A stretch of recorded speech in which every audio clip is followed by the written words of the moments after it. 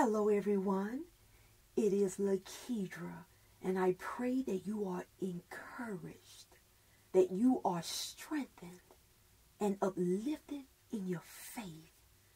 For the same Holy Spirit, the one who created the heavens and the earth, is the same one who is restoring marriages, bringing loved ones back, causing spouses to come out of darkness, those that were away from the Lord, overturning divorces, softening hearts, removing separation and division. He is the same one that is healing you. He is the same one that is removing that affliction, all because of the blood of Jesus. So it doesn't matter what you are facing right now. Remember, He is greater than it all. So thank you all so much for coming on, joining with me as I bring to you another word of empowerment to uplift you and build you up and help you to stand, precious standards. For whatever you are going through right now, remember, God is greater than it all. So I want to jump right into the word, for I know that it will be refreshing to you. You know, as Paul also tells us these wonderful things in Romans chapter 15, when he wrote to the church in Romans. He says, "Now the God of hope fill you with all joy and peace in believing, that ye may abound in hope through the power of the Holy Ghost."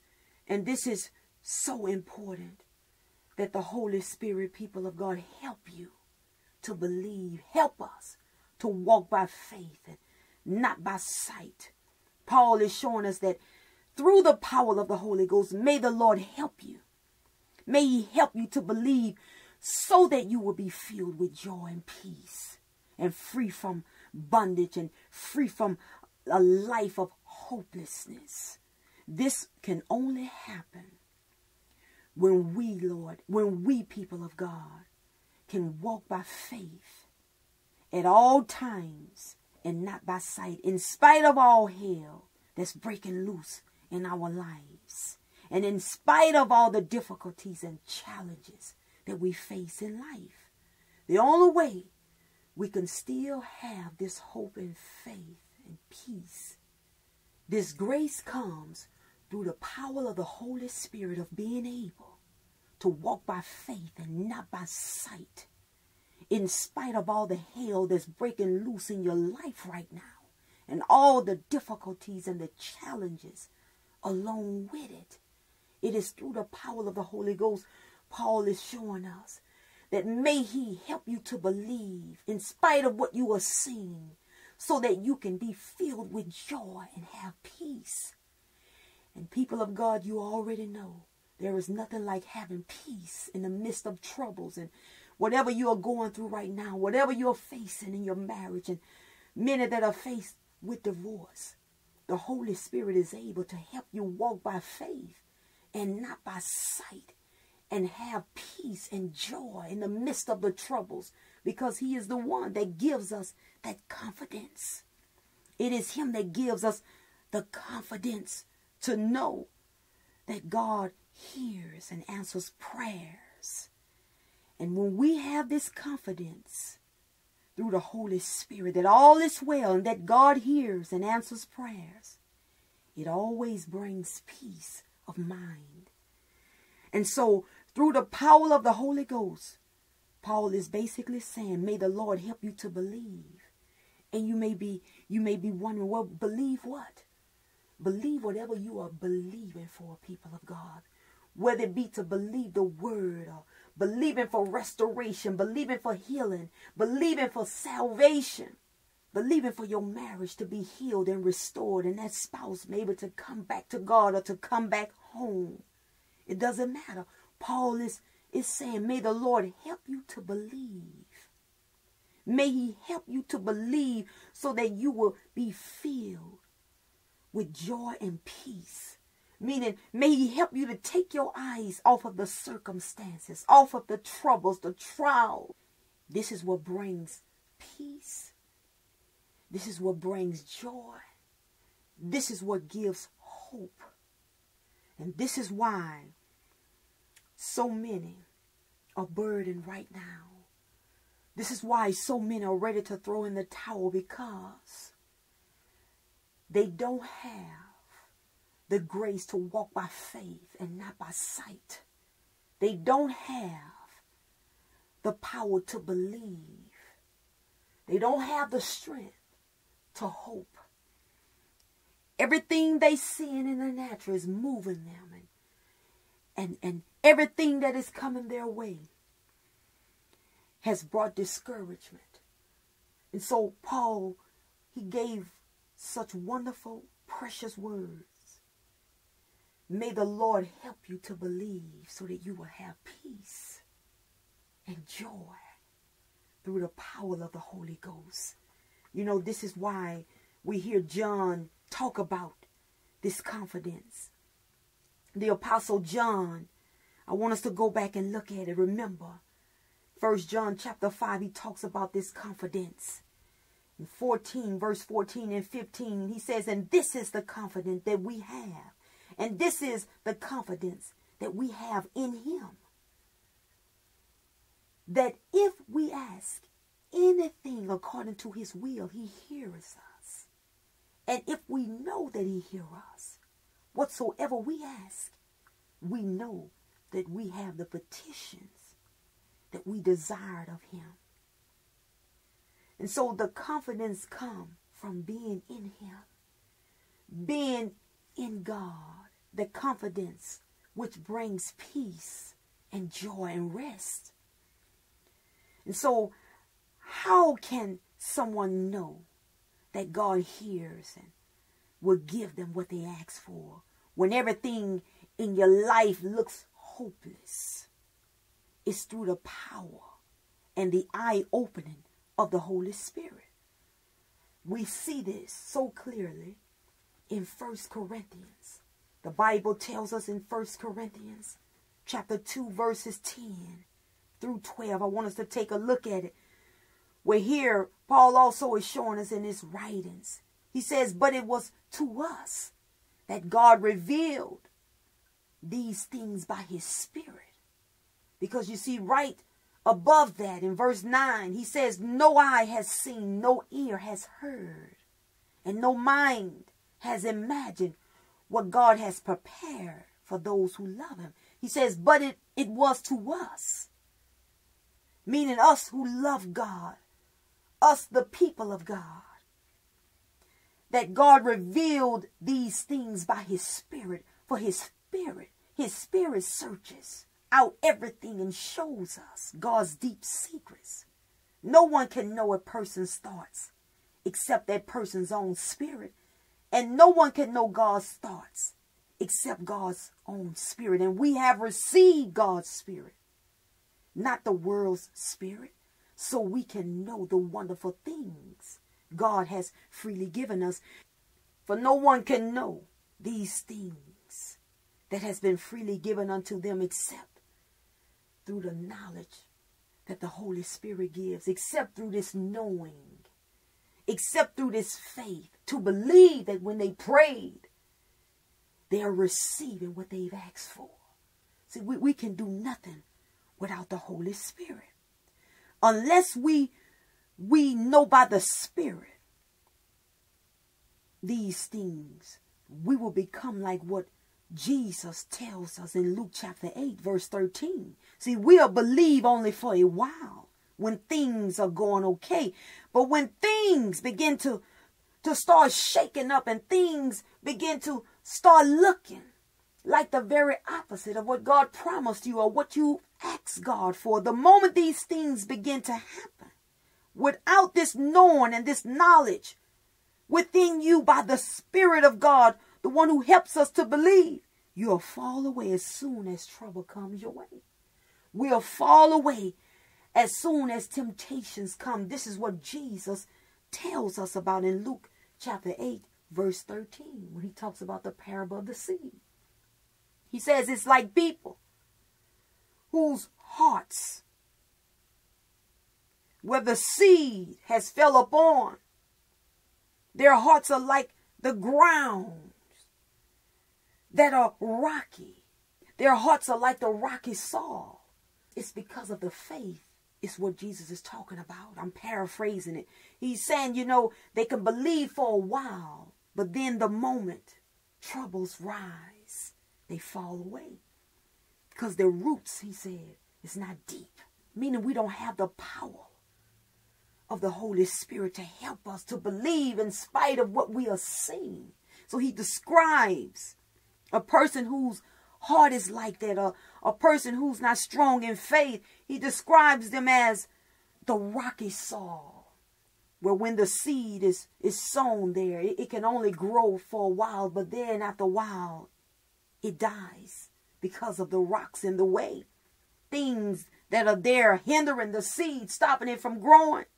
And that's what happens with us. The moment we begin to see, you may see the divorce, or you may have heard something negative, or something terrible has happened. And the moment you see that, if you're not rooted and grounded, if the power of the Holy Spirit is not there to help you to stand, you'll fall away. You see, it is by his strength, it is by his knowledge and his knowing.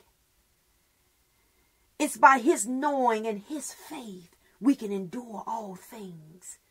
It is because of him we are able to walk by faith and not by sight. It is through him, is what John the Apostle was showing us. This confidence we have in him, that whatsoever we pray for, we know that he hears us. And if we know that he hears us, we know that we will receive whatsoever we ask for. It's when we pray anything according to his word, we know that he hears us. See, this knowledge comes from the Spirit. He shows us. He knows the mind of God. It's what the word shows us here in 1 Corinthians. Hallelujah. The word is so powerful. It's the Holy Spirit that helps us to know the wonderful things God has freely given us. He gives us this power where we can have confidence to walk by faith and not by sight. As James also tells us, when we pray, he tells us, James chapter 1 verses 6 and 7, but let him ask in faith, nothing wavering. For he that wavereth is like a wave of the sea, driven with the wind and tossed. For let not that man think that he shall receive anything of the Lord. It says, a double-minded man is unstable in all of his ways. And so we need the Holy Spirit to keep us rooted and grounded. We need the Holy Spirit to help us to believe. It is his faith that causes us to believe in spite of what we are seeing. He removes the veil. He gives us this substance of faith. Faith is the substance of the things hoped for and the evidence of the things that are not seen, things that are hidden, things that has not yet come to pass. When the Holy Spirit gives us faith, we can still believe as though it already has happened. He gives us the eyes of God. He gives us this knowing where we know what has happened and what is going on behind the scenes. He freely lets us know freely. He lets us know what God has given unto us freely, the things we've asked for. Hallelujah. And so this is what Paul is telling us in Romans chapter 15, verse 13. He's saying, may the Lord help you to believe, so you'll have joy and peace in the power of the Holy Ghost. So turning to the Holy Spirit unveils our eyes and remove the blindness from our minds. He stabilizes us. He helps us to know the truth. For it is the truth that sets us free and brings peace and rest. Hallelujah. You know, as in 1 Corinthians, the Bible tells us about the Holy Spirit giving us the gifts. 1 Corinthians chapter 12, verses 7 and 11 through 11. I want to read it. It says, but the manifestation of the Spirit is given to every man to profit withal.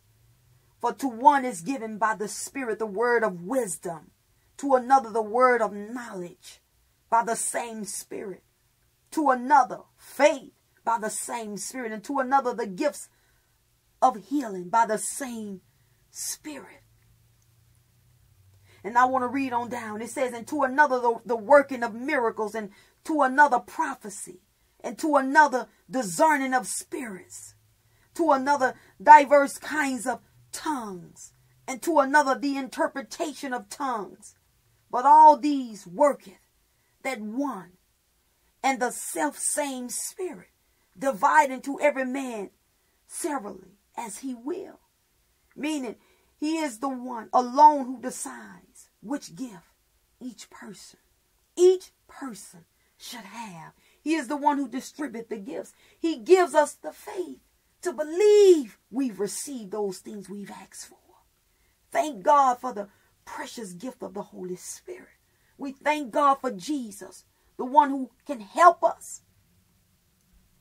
The one who can help us to believe in spite of what we are seeing and going through. He gives us the power to overcome this world. He gives us the power to bind and rebuke and resist the devil. He gives us the power to walk by faith and not by sight.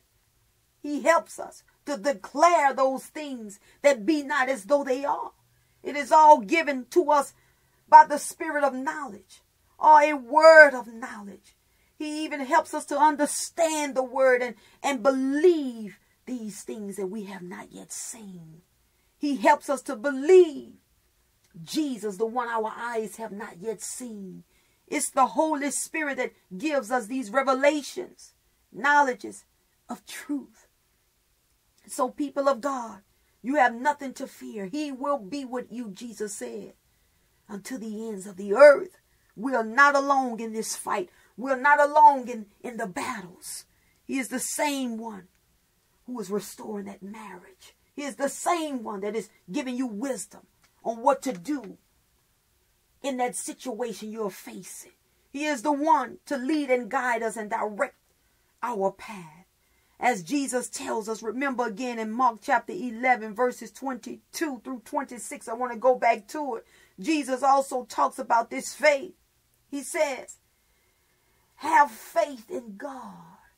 You see, he's talking about the faith of God. Not this faith that we have in our minds, but the faith that is given to us in our hearts. The faith to know. The faith to see past the circumstances. The Lord is showing us, he says, that we can say to the mountain, be thou removed and be thou cast in the sea, and shall not doubt in his heart, but shall believe that those things which he said shall come to pass. He shall have whatsoever he said. This can only be done through the Holy Spirit. Otherwise, as Jesus says, you'll believe only for a while, he tells us. We'll believe only for a while until trouble rises up, then we'll go back, being double-minded. But James tells us, let not that man believe that he will receive anything. You see, it's this power that we need. This power of refreshing, this power to help us to believe that when we prayed, we'll receive what we've asked for. Jesus is telling us with this kind of faith, nothing will be impossible. Nothing will be impossible for us. And so it is relying upon the Holy Spirit, praying in the Holy Spirit, people of God, having that fellowship with him, receiving the gifts of the Holy Spirit, turning to him. Jesus was filled with the Holy Spirit. This is what caused him to do the miracles he did. It was the Holy Spirit who caused it. He's the one that created everything we see. He's the one that imparted Christ in the womb of a virgin, Mary. My God, nothing is impossible. We have the Holy Spirit in our life. But then Jesus goes on and he tells us, he says, therefore, I say unto you, what things soever ye desire when ye pray, believe that ye receive them and ye shall have them. He's saying with this faith, with this faith of God, when you pray, with this faith of God, acts, with this faith of God, you will receive. Oh, hallelujah. And it takes us back to what John the Apostle said. See, it's this confidence we have. See, they had the confidence to believe that what they prayed for, they will receive it, because they had the faith of God that was given through the power of the Holy Ghost. And we are given this same precious faith, people of God. You and I that are in Christ Jesus. You and I that is seeking God for help. You and I that have been given this precious gift. Hallelujah. For the Bible tells us he is given to those that love him.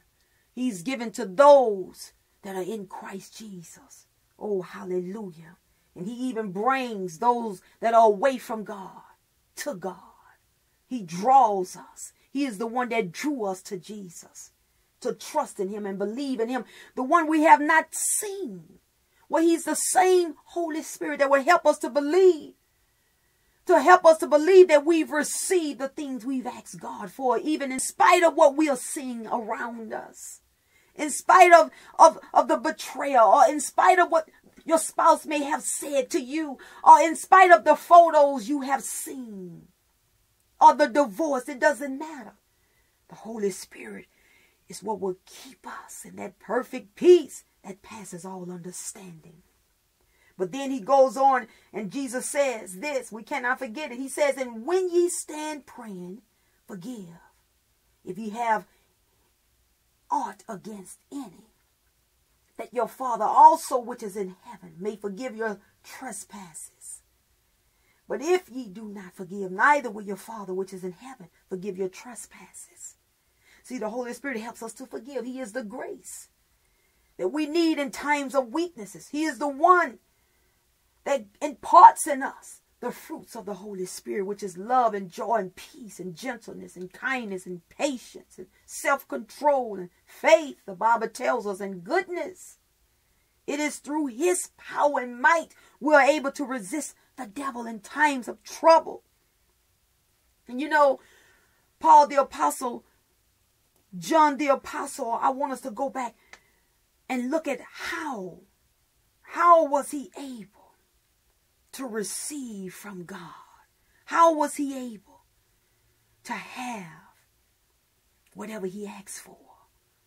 The Bible tells us, if we look back at his writings, it was through obedience. It was through obeying God's word.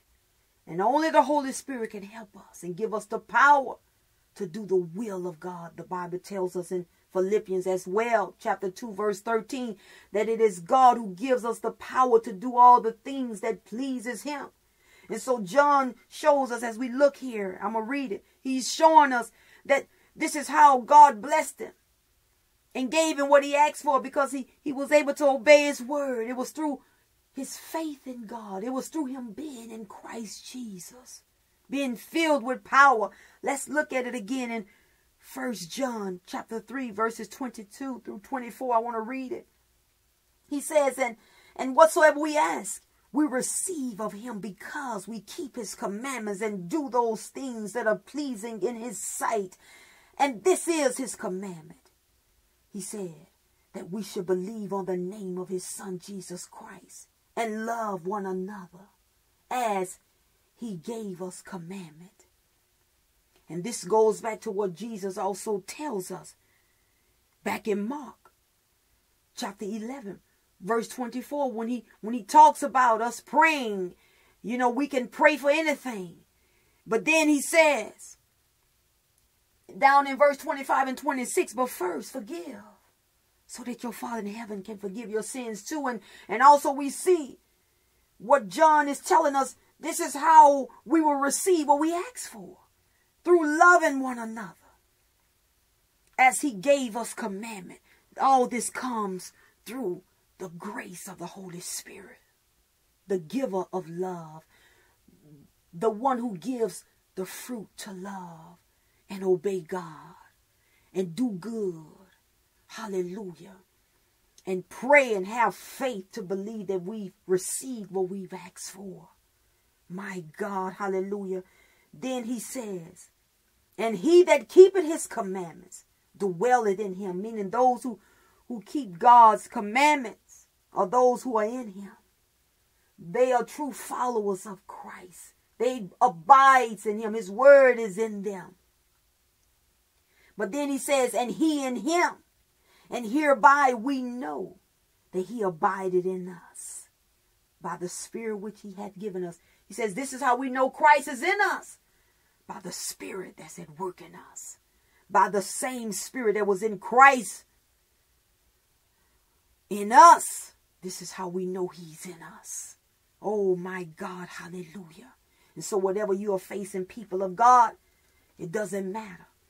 For God is able to do exceeding and abundantly above all we ask or think, according to the power that's at work in us, or according to the one that's at work in us, the Holy Spirit, the one who causes all things to be fulfilled in our lives, the one who gives us what we ask for, the one who helps us to pray, for the Father knows what the Spirit is praying for. He hears his pleadings on our behalf when he intercedes for us. And so the Bible tells us that it is by him. It is through him. And so whatever we are facing in life, we are not alone. The Holy Spirit is a guarantee that we will receive all that God has promised us. As Jesus even told Martha in John chapter 11 verse 40. He says, didn't I tell you that you will see the glory of God if you believe? Remember when Lazarus had died and his sister Martha was hurting and she was seeking God. Her and her sister Mary, they was looking for the Lord, wondering where he was. And they said, Lord, if you had been here, my brother Lazarus would not have died. And so the Lord had to talk to Martha. He said, Martha, didn't I tell you that you will see the glory of God if you believe? And so the only way we can believe in things that looks impossible is through the Holy Spirit. Who helps us and causes us to believe for our lives. You know, a lot of times we as well, we can believe for others, but it's so hard for us to believe for ourselves, where the Holy Spirit is able to help you to believe.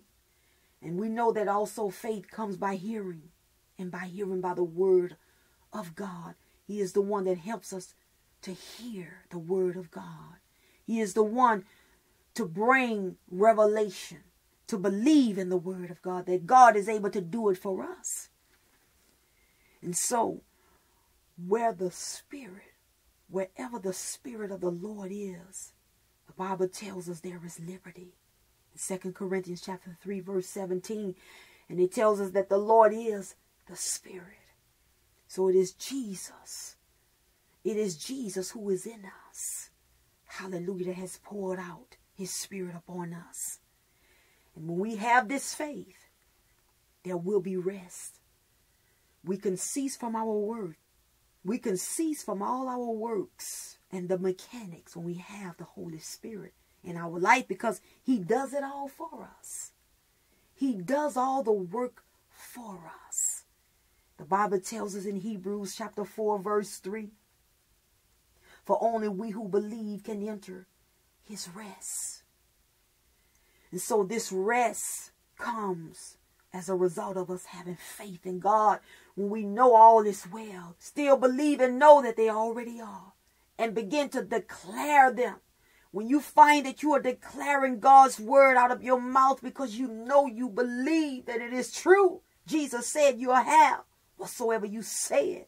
And so, people of God, I'm telling you, we need the Holy Spirit in order to continue the journey. We need the Holy Spirit to help us to trust in God until the end, and to walk by faith and not by sight. We want to believe God even when we cannot see. We want to trust and know that it is already so. Hallelujah. Before it becomes so. Oh, hallelujah. Before it is so. Before we see it, we want to believe that it is so. Jesus says you will have it when you believe you've received it, meaning when you believe it is done, when you know in your heart, when you know that you know that you know that it is done, it will be yours. As the scripture tells us in Ephesians chapter 5, verse 31, a man shall leave father and mother and be joined to his wife, and the two shall be one flesh. People of God, you want to believe this no matter what, even if there has been a divorce. You want to believe this even if there has been a remarriage. You want to believe this even if you have not seen your spouse. There is no contact. You want to know that you know that it is yours. This comes by relying upon the Holy Spirit, looking to Him, the author of faith, the one who helped Jesus to believe, the one who helped Jesus to go about doing good, healing all that was sick and oppressed by the devil, the one who raised him back from the dead, the one who helped him lay down his life for us and take it back up again. You know, as Jesus also told the man whose son was possessed by a devil in Mark chapter 9, verse 23, that with God, He told him, all things are possible to them that believe. All things are possible to them that believe. Nothing will be impossible. So as you keep hearing the word of God, allowing the word to renew your mind, the Holy Spirit is able to be at work inside of us. He's able to reveal truth and impart faith.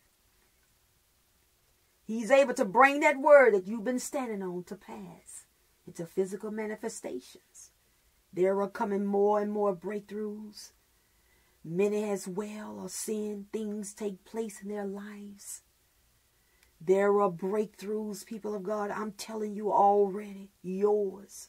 In spite of what we see, in spite of what we have heard, Jesus is not a man that He should lie, neither the Son of Man that He should repent. What God has spoken in His word, it is so. And so we just thank God for miracles. We thank God. We thank God for His goodness and His mercy. We thank God for His healing power. Thank you, Jesus. Hallelujah, that it is so.